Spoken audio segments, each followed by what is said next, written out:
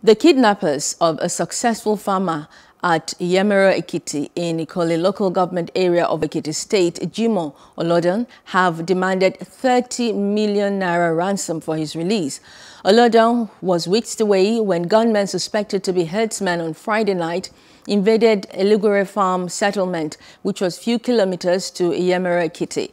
A community source who confided in newsmen on Sunday disclosed that the daredevil kidnappers had contacted the Olodan's family and demanded 30 million naira as his release clause. Hello, hope you enjoyed the news. Please do subscribe to our YouTube channel and don't forget to hit the notification button so you get notified about fresh news updates.